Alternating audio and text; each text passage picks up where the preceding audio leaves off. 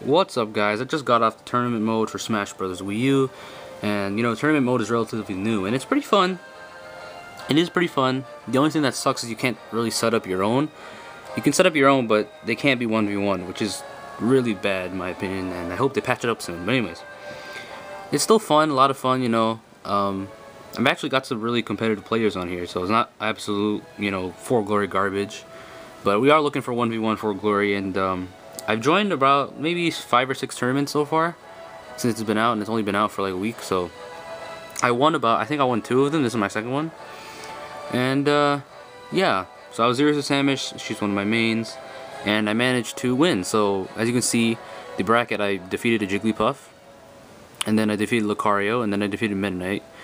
And against Lucario, the Lucario guy was just SD'd. This Jigglypuff person was barely even fighting, and the Meta Knight, he was decent, but he couldn't handle the pressure. And this is a custom For Glory tournament, so you can use whatever customs you want. So you can bring stat boosts and stuff, and like broken, you can bring like Sonic with 200 plus speed, and it's fine. But of course, I don't use that, so I just use my regular Zeus Samus. Well, not regular, but I use the custom one with the I'm not exactly sure what custom it is, but it's the green laser one, and it's faster than the regular paralyzer gun. But it's faster, but it gives less damage. It doesn't paralyze. But I just decided to give it a try. And I ended up going to Grand Finals, and I fought complete ass in Grand Finals. This dude, YN Jeffrey, whatever you are, you came straight out of For Glory. We got For Glory Dark Pits. People say For Glory Sonic, For Glory this, but there's For Glory for everything because there's rollers everywhere. More rolls at the bakery. So we're gonna watch this replay and just show you what kind of garbage you see in Grand Finals. And I'm not even sure how this man got to Grand Finals doing this strategy, which is really annoying and just frustrating, and can get a lot of people out of their game. But I have a lot of experience with rollers because I play For Glory like a lot, so I kind of know what to do with them. Except they are really annoying. Look at this guy; he's just air dodging every time he jumps. And I guess I've seen this before with other characters that have multiple jumps, like Meta Knight. I've seen people just air dodge every time they jump. Same with Kirby. And look at all the rolls. More rolls at the bakery, dude. This man, he loves the bakery right now. But anyways, I'm pressuring him. I don't want him to be rolling because rollers hate aerial combat. You have to keep that in mind. But I did notice that later on in the match that this Dark Pit does have stat boosters, and that's what I was scared about going into the tournament. Because usually I aim for, a regular tournament without custom, just a regular one, so it isn't. Some people have some broken customs, but luckily, like the first 3 rounds, nobody really had anything broken, except for that Greninja had like speed probably plus 50 or something. But this Dark Pit has enhanced power. See, it almost killed me. I don't think it should do that much knockback. As you can see, he's just rolling around the stage. I'm trying to feel him out. And this is the type of garbage I see on For Glory almost every day, or every time I play it. There's a lot of bad players, but I mean, they think look at this. He's just aired. Look at this. And I played Kagros Uprising. Dark Pit isn't that annoying in that game, so like look at this roll. Look at him rolling across the stage. And look, you might say, oh, well, you're losing. Like, oh, it's a really close match. Well, that's because there is a little lag. And that's why rolling is so good in this game, because you can just roll everywhere. And there's, especially Little Mac and people that have fast rolls like Dark Pit. Like, if this was Samus, I would be able to punish it much easier, or Link, because they have slower rolls. So he gets the down smash. I do die.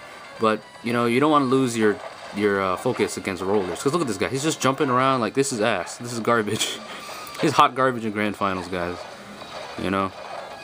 So anyways, it goes to the down air. Look at that, it did 18 damage. There's no way it did that much. Look, he lives at 140, so he definitely has a strength boost and a defense boost, because this is custom For Glory.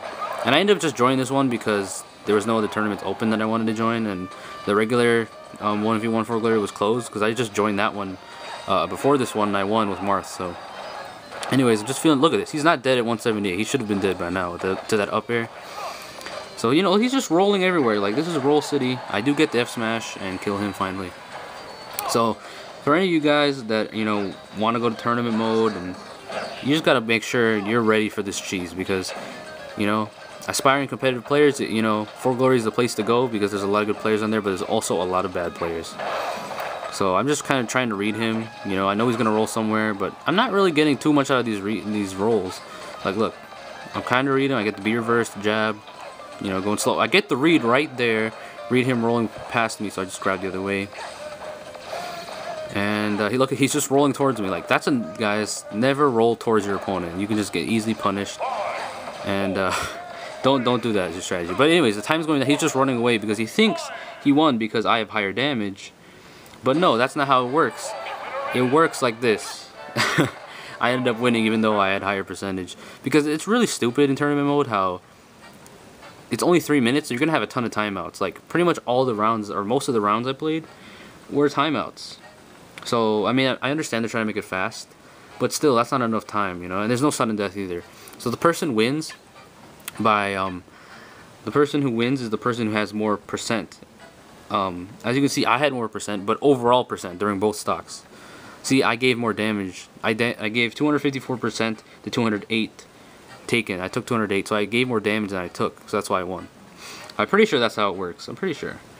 If I'm wrong, correct me. I'm pretty sure that's how it works because one guy, he taunted and he thought he won the match because I was at like 120, but I ended up winning because I gave more damage than him overall. But yeah, yeah. But tournament mode, I mean, it's not as bad as people think. Just hopefully they make it a lot better. I mean, it's still cool. Like, it's still really cool, guys. Still a really cool feature that, you know, I join sometimes in case I'm tired of 4 Glory, you know. And I don't think it gives you 4 Glory losses on your records. I'm pretty sure it doesn't. Even if the tournament does say 4 Glory. So, I'm pretty sure. I also joined some regular tourneys, but of course these were just free-for-alls, and I couldn't really get a 1v1 in here because you can't, which really sucks. But, yeah, because I don't think it adds to your 4 Glory records. I don't think it does. Yeah, because last time I played actual 4 Glory, I was at 90% win rate. So yeah. Alright guys, so I hope you enjoyed that little video. I just decided to make about it because, like, you know, just because someone's rolling and it's like really frustrating and they're just being annoying. And like the whole tournament I played through was like, well, the one before this when I used Marth, like I battled everybody with projectiles. I battled a campy villager, I fought a campy Wii U trainer, I fought a campy Mega Man, and then at the end I fought Lucas, which Lucas isn't as that bad, but they're just campy all around. And if you're battling like annoying strategies, there's ways to get around them, like I just did there. You just gotta pressure the rolling and read the rolls, you know, because if you know they're gonna go somewhere, you know, it's 50-50 basically, but if you understand their habits, you should be able to capitalize on that. So anyways, thanks for watching, and have a good one.